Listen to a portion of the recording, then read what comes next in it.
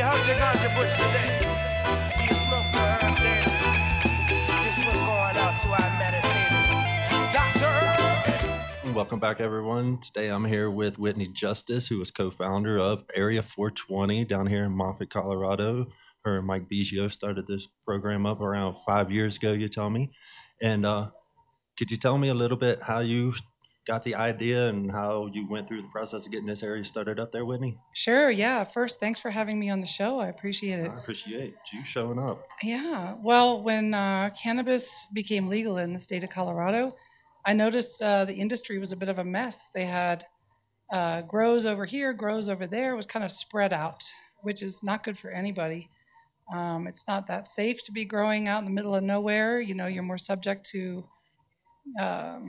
theft and other issues, also neighbors and things. So I really thought it was a good idea just to organize things a bit and find a place where everyone can do the same thing all together. All the grows can be side by side and share camaraderie, community, and just create a little cannabis village. A little centralization here, a little cannabis destination. Yes. I love the idea. I was telling somebody else, it's kind of like my cannabis field of dreams. If you build it, they will come. That's right. And they are showing up.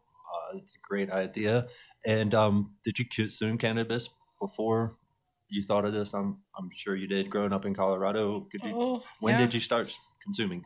Well, let's see. I shared a joint with Jerry Garcia back in 1987, and I'd smoked a little bit of weed before that, but that was kind of a milestone for me. So yeah, I've been known to smoke weed and do other things like that. I used to be on the Grateful Dead tour, following the Dead in the 80s and 90s, and it's part of the culture. I got a couple of other friends who've done that, so I've heard some stories. I didn't hear the Grateful Dead until actually it was too late. I was into sports and just never was into that type of music. It's never too isolated late. In West Virginia. Oh yeah. I follow them now. I understand the reason. And good. Followed a couple jam bands and know what goes on. That's great. So there is cannabis around there. Have you ever gotten in trouble for cannabis before it was legal here in Colorado? Only with my mom. Only with your mom. Yeah. Have you ever had any bad experiences on cannabis? Like, you've ever eaten too many edibles or something too strong, or like something that just made you feel anxious? Not really. I've had a couple of times when edibles sort of first made their appearance, you couldn't really tell how much was in it, or sometimes I got a little too high and I thought, oh my gosh, I'm really high.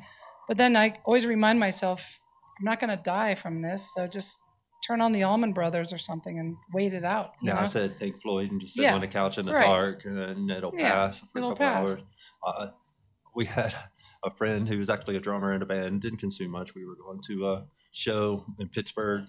It was like an hour drive from where I went to college, and he got off work, ate an edible real quick, cookie, don't know how strong it was, drank one beer on the ride up.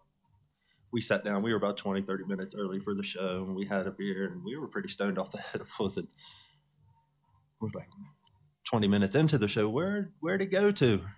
And say, oh, well, let me go check the restroom, because that's the last time we remember him saying, I'm going to the restroom. He was passed out by the urinal, crying, telling us we got to take him to the hospital.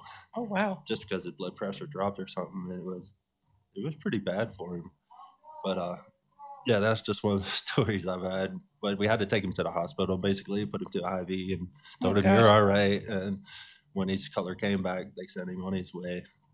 Wow. You've never seen anything like that? I'm sure you have I've never on had tour, but not from cannabis. Oh, I've never had anything like that happen. I've had some nights after, drinking alcohol. I've had some fun times, interesting times with that over the years. But no, I can't say I've ever had any kind of bad trip on marijuana. No. Do you have any favorite strains that you like? I like indica, and what I'm getting into now are these Wana sleepy time edibles. You take like 10 milligrams, and they have some CBD in them. I take one of those at night before I'm about to go to bed, and 15 minutes later, Are they the chocolate ones? No chocolate. They're just the gummies? They're little gummies, yeah. Yeah, they have a different variety of mixtures of CBG and CBN. And, yes, CBN. I think even put melatonin in it, maybe. They're even. Great. And then are they the fast acting ones? I take one of those every single night, and I sleep for 8 hours, and I wake up feeling great. Normal edibles that we kind of grew up with, and then they got the fast acting ones within like 30 minutes. 15. This is like 15. Yeah. Yeah, those are nano emulsified or something, but those hit faster, but they wear off a little quicker too. But the fact is, they do help you sleep, and a lot of people really do find relief in that. Oh yeah. I don't need that. Constant use during the day helps me sleep at night. Oh. But I wake up 4 o'clock in the morning or 5 o'clock in the morning when the sun comes up, whatever time that is, I'm up. So sometimes I'll need something to put me back to sleep so I can sleep a little longer. Well, try those Wana edibles. They're delicious. I actually tried the CBN. If it contains CBN, CBN doesn't work on me. Oh, huh. And some medicines work the opposite. Like I would try some medicine that the doctor prescribed, and it would make me kind of delirious or anxious, pseudoephedrine, which is one that some people get tired, lethargic off of, and I get wired. Oh, that's interesting. It has the opposite effect of me. Oh. So I don't know. Might be an ADHD thing, and weed helps me with that. Oh. Like a Ritalin affects people differently. Sure. Who knows? I don't know. Those edibles work for me. So back to the Area 420. Yes. You had the idea. You came down here to Moffat. There's, from what I understood, there's 3 phases, as people say, but it's basically 3 subdivisions. That's right. 3 plat maps is how we separated those 3 phases. And what are the difference between these phases? All right. So phase 1 is, we're sitting on phase 1 right now in the train cars. And phase 1 is this whole area you can see right behind you. It's of 100 acres. We have a total of 420 acres, which is kind of funny because it was a lot of different parcels kind of pieced together. We sort of cobbled together a lot of different parcels. And one day I said, hey, I wonder how many total acres this is. And I added up this one and that one, and I had to add it up twice. I couldn't believe it. It came to 420 acres. How funny. So the first phase is 100 acres, and we're sold out of the first phase. We have 3-phase power here, which is a big deal. That's what you need to run a year-round facility. So we have mostly year-round growers in phase 1, greenhouses.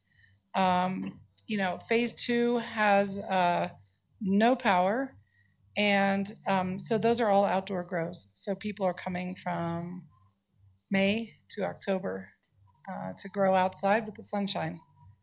Net zero weed, I think, right? Off the grid.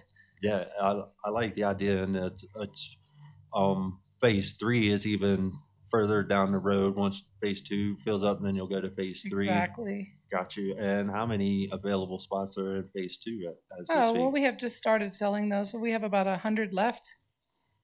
And so, from what I understand, you're hooked up to the power grid here, but the power grid that's there is not strong enough. It's interesting. There are 2 power companies. So power companies have territories, and phase 1 of our development is in XL Energy, in XL Energy's territory. XL Energy has a huge network and resources to pull from. So they have 3-phase power here. Phase 2 of our development is in another territory for it's a smaller co-op, power co-op called SLVREC, San Luis Valley. I don't even know what it stands for, but they're smaller, and we can only get single-phase power there. So they're just a smaller company. Can the growers use generators there? Oh, yeah. And what about in the future? Is there any plans for having electric there if they get enough people? Yes. We have petitioned and requested that SLV up their game a little bit, or turn over the territory to XL Energy so we can get more power. But right now, I think it's a pretty good balance. We have a lot of indoor grows. We also don't want to cannibalize the industry by increasing the supply too much. So we've sort of held back. We're not doing any advertising campaigns for our lots. It's all kind of happening organically. Naturally. Referrals, and some of the growers on phase 1 want to buy a few parcels on phase 2 just to take advantage of that seasonal outdoor. Mm-hmm. So we don't want to flood the market. The market's flooded enough. So yeah, I saw that on the news this morning. Yes. There's a little decline in sales. Right. We don't want to. Part of that, I had talked to with some other people, the medical drop is change of law. People can't buy as much concentrate as they could before, so that's obvious. But on the rec side, I think there's a big push for marketing instead of quality weed, and Colorado consumers aren't falling for it. Right. Instead of buying brand name with certain names on it and branded stuff, they want effective weed, not something that's mids and labeled incorrectly as something that's good or something they don't like. Not to say it's not good, not to knock anybody's brand. Right, right. But yeah, so water, it is dry desert here. What is the water resource for all of this? Well, we take water conservation really seriously because water is not something we want to waste. Actually, it looks like a desert here, but under the ground is the largest aquifer. I know it's the largest one in the state of Colorado. It may be even larger. I don't know. I can't make claims about it, but it's big. So under the ground, there's like a lake, basically, a huge aquifer that you have to have very specific water rights to be able to tap into. So luckily, we do have 2 water sources that are legal water sources for the cannabis industry, and it's highly regulated. We have to do water reportings to the Department of Water Resources, and we have to pay into a sub-district, a water sub-district, and everything's very carefully monitored. We also charge our clients for the water to encourage them to conserve the water. So you mentioned one more thing about water conservation that was important here, and I know it's a dry area and the water rights in Colorado are pretty strict. Absolutely. They should be stricter everywhere. So we take our water conservation very seriously, and every grower here has a water meter, and it's carefully regulated. We get the meter certified every year, and we do charge for the water to encourage the growers to conserve their usage, to not waste any water. And if you compare the water usage for the cannabis industry as opposed to like alfalfa or potatoes or other agricultural applications, cannabis uses far less, way less than alfalfa, especially. Yeah, it's a regenerative thing too, so it's actually good for the soil. Yes. Alfalfa is too, but cannabis is much better from what I understand, my geologic knowledge. So what are some of the future plans for Area 420? Well, now that we've really done a great job of building up the commercial sector of the town, I mean, there are, when I came to Moffat 5 years ago, there were only 100 people here. It was a population of 100. And there were maybe, 3 or 4 small businesses, like a coffee shop and things like that. Now we have 76 individually owned cannabis cultivations. So that's 76 small businesses have moved into this town of 100 people in the last 4 years, basically. So now our responsibility is to build up the housing and other commercial businesses like restaurants and Airbnbs and things like that. So laundry, all the other things that the cannabis industry grew so fast that no one's really had a second to say, oh gosh, let's start doing this. So we'd like to get some good food out here. So if anybody listening has an interest in cooking some excellent Mexican, Cuban, Italian, anything, food trucks included? Are they allowed on the premises? Yes. That would attract some people. Those are highly mobile when people could come down, and the area is great. And I can contest if there was something to eat, it'd be easier. And I see you got these buildings out here, these yurt-looking buildings that are being constructed. Are those the Airbnbs that you're talking about? Well, those are going to be housing for growers. So we built small houses out of grain bins. So they look like little metal grain silos, basically like a metal yurt. And I have 12 of them out here. So I'll rent them long term to growers. Employee housing. Yeah, employee housing. Better than working for Vail. Oh, yeah, for sure. Yeah. So we are here at Area 420. There's a big festival. It is Harvest Festival. What are some other events that you have down here that will attract some people down? I know there's some great hot springs around. If you're here, that's a great area to hit. There's some sand dunes right down the road. There's also Crestone, which is a dark sky city or dark sky community where you see tons of stars at night, the Milky Way. That's right. Day. Yeah, Crestone's about 15 minutes away, and it's a little hippie town with kind of funky houses made out of all kinds of different materials, and it's just a very free place to live. You can kind of do whatever you want over there. It's nestled in the mountains. I love it. It's great. I just went for a big bike ride this morning out there. It's gorgeous. Yeah, I drove over this morning and saw the deer walking in the street. I swear, the last time I was there, somebody was petting the deer. I know. I didn't see him touching it, but I think he was having a conversation with it walking down the street. I was scratching a deer behind the ears this morning. They're like domesticated animals. Yeah. And then of course, the sand dunes is I think it's a national park. It's really fun to go to the sand dunes. I was there a couple weeks ago and went, I guess you call it sandboarding, but it's like snowboarding on the sand. I'm not very good at it. I fell down about 3 times and then kind of gave up. But my friends who are snowboarders are better at it. So yeah, I've seen pictures of it. I can pass. It's pretty fun. Fell hard enough doing snowboarding. Yeah, falling on sand is going to hurt a little bit more. And if it gets in your mouth, yeah. But it's fun over there. It's really pretty. And then, like you said, there are 3 hot springs. There's Joyful Journey, Hooper Hot Springs, and Valley View. If you want to take all your clothes off, you can go up there. So that's cool. It's just a kind of a fun area. So Saguache County and the San Luis Valley. It's different, and they're aliens here too, for real. Oh yeah. Yeah. So have you met them and had conversations? I might be one. I don't know. I think we all could be. Hey, well, I highly appreciate you coming on the show. Is there anything else that you want to add and let the viewer or listeners out there know today? Hey, I'm just thrilled. I mean, it's incredible growing up in a time when you could get arrested for just like nothing, like a little tiny joint or something or anything.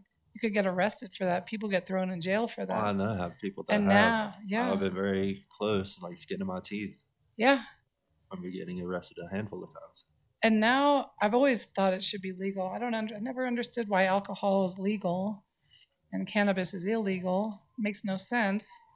So it's just really nice to be alive in a time when cannabis is legal and we're enjoying the freedom of being able to sit here on this train car out in the middle of Colorado, smoking whatever we want and growing legally. And there is going to be a dispensary on site here with some of the local products in the train car with Miracle Farms, I believe. Yeah. Yes, exactly. Awesome. That sounds great. And I know this is going to be one of my tourist destinations whenever I'm out. I'll be down here at least once a month. Yeah. We'll see in the winter. Yes. How many people are still here and what's operating and it's quiet. What the weather and the drive is like. It quiets down. Yeah, it does. It quiets down a bit in the winter. It's just so cold. But anyone who wants to come out here and join us on this train car and see what we do, come on out. You'll be welcome. Yeah, you will not be disappointed. Yeah. Well, highly appreciate Whitney. Thanks. Thanks for coming and having us. Let's go out and enjoy the festives. I will. All right, thank you. Thank you. Would you like to grow your own cannabis at home? Are you able to now because it's legal in your state? Are you intimidated by the prices of seeds and worry if you can't even get the seeds to germinate? Are you worried it may be a waste of money and time to even try? This is how I felt when I first started growing for myself. Hundreds of dollars were spent and wasted because of my inexperience. Some of them got overwatered. Some of them were burnt by hot soil. Some didn't have the right environment and conditions to survive. If this is the case, and you are hesitating to purchase seeds, for a limited time, Little Farmer is offering 50 random seeds from his personal collection for only $50. That is 50 seeds for only $1 each. Normal prices for seeds start around $10, and some people charge even more than that. This is a great way to get a lot of seeds without having to spend a lot of money. This is a great chance for all those who are intimidated by the prices and don't have to worry about failing on their first attempt for germination. This is also a great opportunity to see what goes well in your environment. As we all know, some strains will grow better in different regions due to the climate, and you will be able to see what thrives in your area with the variety that you will receive. These packs are good for experienced growers as well, as I have received nothing but great feedback thus far. Some strains included consist of Blue Dream, Gelato, Gelato Cake, Vanilla Haze, Head Smack, Green Crack, Purple Headband, Granddaddy Perps, Han Solo Burger, Tangy, GG4, Dynachem, Night Nurse, Golden Goat, Cookies, GMO, and many more. To get your hands on these packs, you will need to head over to Little Farmer website at www.littlefarmer.com. That is LILPHARMER.com and put in an order. While there, you can browse other items available, including the Tree Lock box, to carry around all your consumption needs around in one handy lockable box. Included in the box is a pipe, a grinder, a container for your herb, a lighter, and 2 handy tools to help you prepare your herbs and your hash. My favorite thing about the box is the tray that you can use to break up your herb while preparing it for consumption. It is hard to spill and easy to clean up. I don't travel anywhere without mine. Finally, if you need any consulting for your home growing needs, please contact Little Farmer from his website's Contact Us page by leaving a message. We can help you with your lighting, growing mediums, and other growing questions, because I not only sell seeds, but I help you grow them too. Make sure to take advantage of these seed prices while they last, because they won't last long. And now, back to the show. I'm sitting here with BK Roller. He's the Chief Operations Officer of Dark Horse Genetics, and they are the breeders of Bruce Banner. We're down at Area 420 today for the Harvest Festival with Heart and Soil. And I want to ask you, BK, what got you into breeding? Well, I guess what got me into breeding is the same thing that got me into growing. My high school sweetheart at the time got diagnosed with stage 4 cervical cancer. And they pretty much tried everything. They cut, froze, used radiation, chemo. They used chemo that was experimental, not even on the market yet. And then they sent her home on hospice to basically die at 16 years old, and I wouldn't accept it. My father grew, and so I'd heard stories about THC helping with cancer, and that's why I started growing. But I found strains that, you know, would affect her negatively, and some that would affect her positively, and one of them was blueberry. That was like her favorite, but it just wasn't high in THC. So when I started growing to produce Rick Simpson oil. You know, back in the day, that information was traded around because I come across it in like 89, 88. And what year did you start breeding? I started breeding in 90. 90. Yeah. So yeah, that's some of the first information I ever got too on the internet was Rick Simpson oil. Yeah, and I was blessed to come across that. You know, it changed everything, and her liking a low THC strain what got me into breeding, because you know I had to pump up that THC or try to figure out a way to, and so I hit the original blueberry clone to a White Russian male. At the time, White Russian was the most potent commercial strain that you could buy in seed form. And it was testing around 22%, if I remember correct. And so I found a phenomenal male. I did my whole pheno hunt just looking for, you know, males. That's all I kept. I didn't keep a single female out of that. But I hit that to the blueberry, and I got a pheno out of it that was really strawberry, really potent, and it didn't give her anxiety. It didn't, you know, have that raciness that a lot of potent strains seem to have with her. And so I made the oil from that to begin with. Then, much later down the road, Kush came in to the scene, and, you know, Kush was like the most potent weed I'd ever fucking smoked at the time. And you could always tell Kush in the bag because no one knew to take it 10 weeks. You know, they were all pulling it like 8, 9. So it would be so much still white pistols on it, you know, and so you see it in the bag. And the pistols were jagged. They just stood out, different from any other bud that I'd had. And luckily with the crew that I ran with, and like I said, being second generation grower, my dad grew some fire, some legendary shit that's been known. You told me you were from Kentucky, right? Yeah. And you did was it all outdoors at the time? Yes, all of Dad's was. I had a small amount of luck outdoor, but, you know, you kind of put out 3 to 4 times what you expected to bring in because you'd lose them to hunters and cops. Yeah. You know?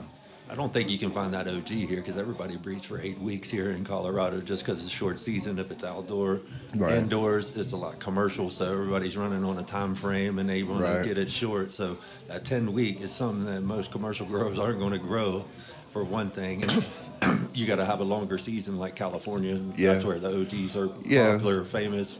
You can do it in a commercial setup because, I mean, what got me with Dark Horse is Dark Horse was focused around Kush as well and the medicinal aspects of it.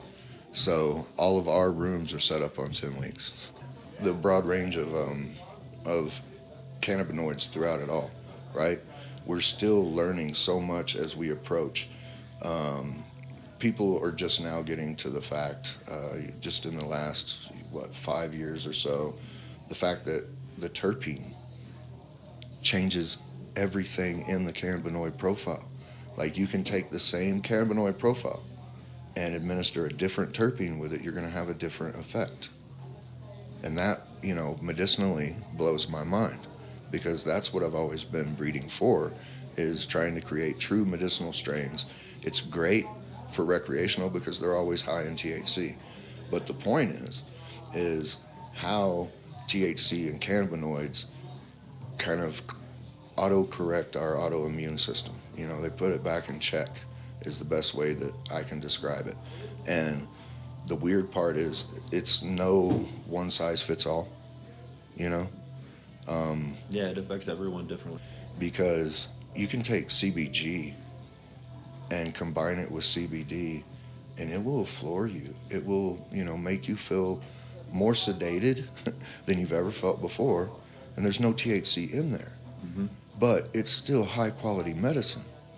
The same could be said with that same profile with adding THC.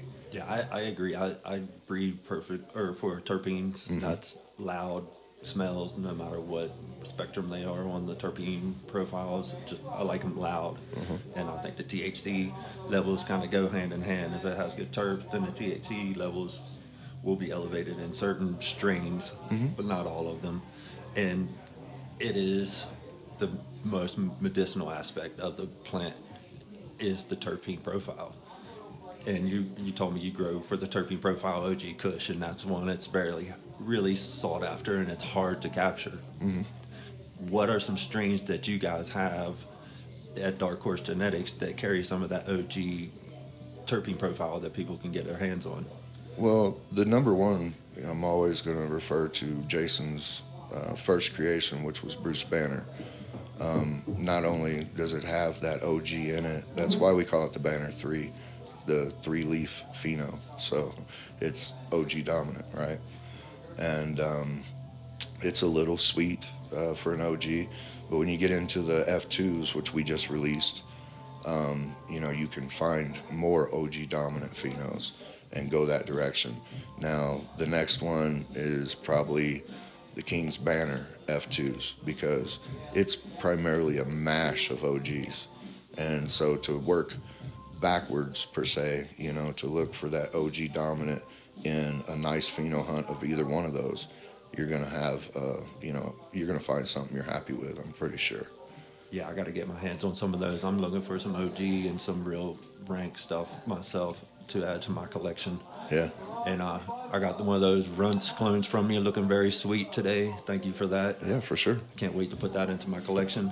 And I appreciate you coming on the show and sharing some of your knowledge with us here. I'm going to get a couple more breeders in here and have them talk about the same thing. And I'll let you get back to your stand and make some money on your product out there. For sure, bro. Appreciate you. Thank you, BK.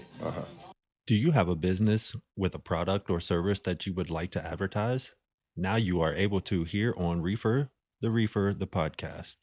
These ad slots will be limited to products that we endorse here on Reefer, the Reefer, and would be a great opportunity for exposure at a cheaper rate due to the fact the podcast is still new. So in the future, when new listeners tune in, they will hear about your products and service, and they will be assured that it is a good product that we endorse here on Reefer, the Reefer, and use it ourselves. Contact Little Farmer on his website or send an email to littlefarmer@outlook.com for more information. And now back to our show. Welcome back, everyone. I'm here with Sam from Beyond Hype Seed Company. He came to Denver from Nebraska just because he loved cannabis, and I'm going to let him explain that a little bit to you. Hey, Sam, could you tell us why you came to Colorado and got into the breeding? Well, I originally grew up in Omaha, Nebraska, and over the years I got like 4 different pot charges there and was just tired of getting bothered by the police for smoking weed. So I decided to come out to Colorado, and I had friends and family out here already, so I had people that were willing to let me crash a couch until I was able to get a place going, and it's been, ever since. Yeah, I came out here for similar reasons. I didn't have any charges, but it was just to get away from what was going on where I was at. There was a lot of drinking, a lot of opiates going around, and a lot of death and a lot of depression. So I left, and just to come back here to Colorado because I knew some people and been a lot happier since. Oh, for sure. And we were talking about how we both got started about the same way. We smoked as kids because we were introduced to it, and then we both realized the same thing, that it helped us with a little bit of ADHD. And how else did it help you as a youth? It just sort of helped me with, paying attention in school. Like, I've always been the kid that's been bouncing off the walls, and teachers were trying to suggest to my parents to do Ritalin or all those other ADHD drugs, and my parents didn't want to go that route with drugs and all that, which thank God for that. And I ended up smoking weed just because I used to smoke cigarettes, and that's how I started smoking weed. Is all the kids would meet at the smoker tree before school, and which is funny because it's like everyone calls weed the gateway drug. It's tobacco. I mean, it totally is tobacco. Tobacco was the first thing that I consumed. It was easy to take a cigarette out to the neighbor's pack and go hide around the corner and smoke one. Yeah, exactly. And that's where, I encountered most of all the other kids who were smoking weed, and I was like, oh, yeah, I'll try that. And, smoked it and ended up going to class. And, yeah, it did real well with being able to study, because whenever I was actually in school, I get mostly A's, but it was skipping that did most of the problem for me. Yeah, I was too hyperactive to sit around. I played a lot of sports, which helped me get a lot of my aggression and energy out there, which didn't really help me focus in school, but school was too easy, really, so it was kind of boring, and it's just it helped me get through college because I didn't consume much in high school. It was only weekends and after sports because it really helped me with my pains. That's how I really fell in love with it too. Besides ADHD, it was the pain relief I had from sports.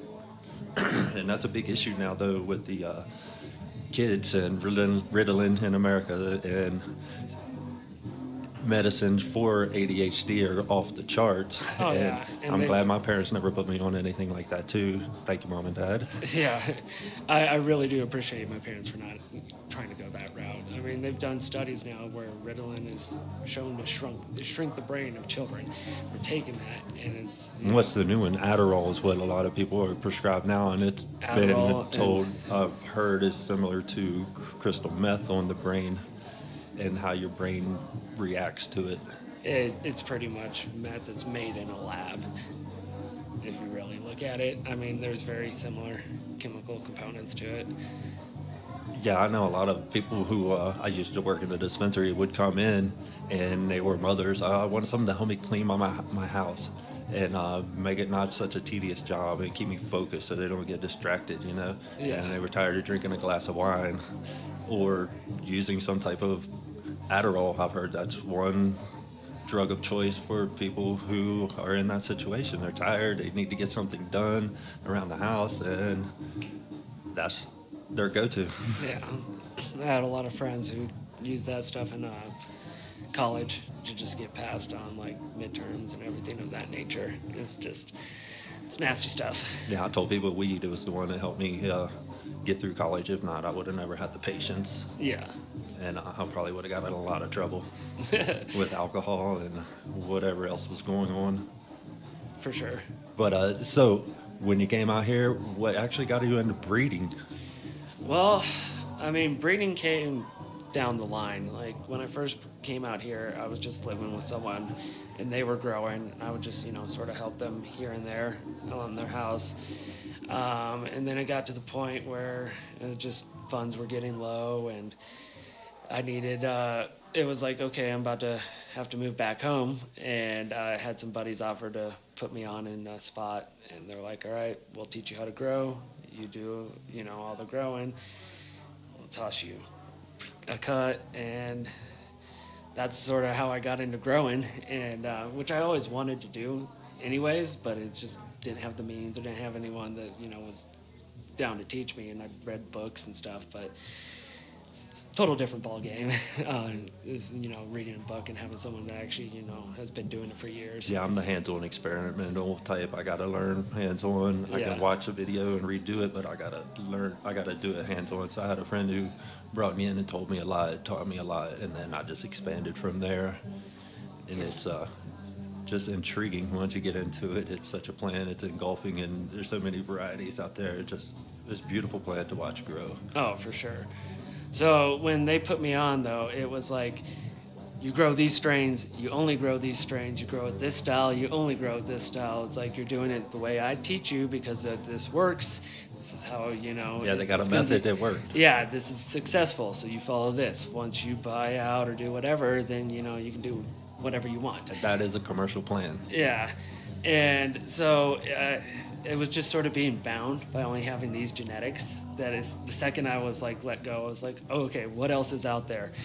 And I guess sort of what I've gotten into breeding is the love of the plant. I love genetics, and I can't just grow like one strain and just one strain only and just have that smoke. I love the variety and that it offers. And there's smoke that's going to be better for daytime. There's going to be stuff that's going to be better for my nighttime use as well. So medicinal purposes is another reason. Is just having the genetics that suit me for what I'm doing during the day. That's exactly why I started too, because on a commercial, like you said, it's certain strains because they produce well on a schedule. You can get them out commercially, and that's it. But when I grow, I like to grow for myself, personal, different times of day. A good sativa in the morning, something relaxing at night. Exactly. Something in the daytime that just depends on how I feel that day. If I want to take a nap, something a little heavier. If I want to keep working, push through, another sativa or something, Yeah. And it was all personal. And that's a big difference from a breeder. That's why I went the breeding route instead of the commercial route, because of that reason. Yeah, it's the same way. I don't like being bound by like you can only grow these genetics because this is all that sells well under our business plan, because they yield the best and we market them the best. And it's like there's a ton of genetics out there that are great, that aren't the most popular strain. Yeah, I've grown some that don't produce well just because of the terp profile. It's something that suits me, and I don't have to worry about it producing a whole lot of weight and making money back off of it. That's one good reason not to be a breeder. For sure. And producing your own medicine. What are some of the strains that you prefer to grow for yourself? I like a lot of like the old school, like the Kims and headbands, stuff like that. Also, if I'm going on like the fruitier end, blueberry is my flavor. That's the strain I'm working with at the moment is blueberry muffin top male. So I took a pre-99 blueberry and I hit it with a muffin OG Kush. The muffin OG Kush came from dying breed seeds. So I found the male with that and hit it to the blueberry. So that's where I'm doing my work on at the moment. I'm currently working on some films with the Magoo's Whorehouse, so it's Bordello and Blue Magoo. So I like a lot of like the blueberry end of things, and then more sedating. Yeah, like body high. I mean, like just relaxing and not such the head. Exactly.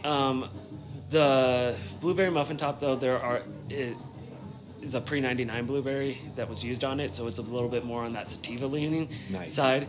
So it is a bit more on the hybrid. So it's going to give you a nice like body high, but it's not going to put you down sleep-wise. You'll still have a nice head high as well with it. I would call that one, the dispensary one, I would call it as hot tub weed. Hot tub weed, yeah, there you go. You would be relaxed enough to hang out in the hot tub, but you wouldn't be too relaxed to fall asleep. You're still a little sociable. Nice. Yeah, I always like to call it my vacation weed. So it's like if I'm on vacation, I smoke some of this. It's like I'm nice, relaxed, but it's like I'm still awake. That I can go do stuff, whatever I want to do during the day, and have a good time.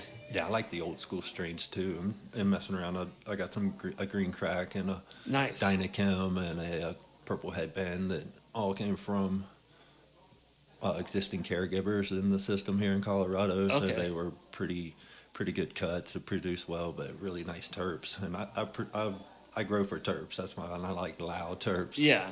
Because they just give you those different feelings. And excuse me.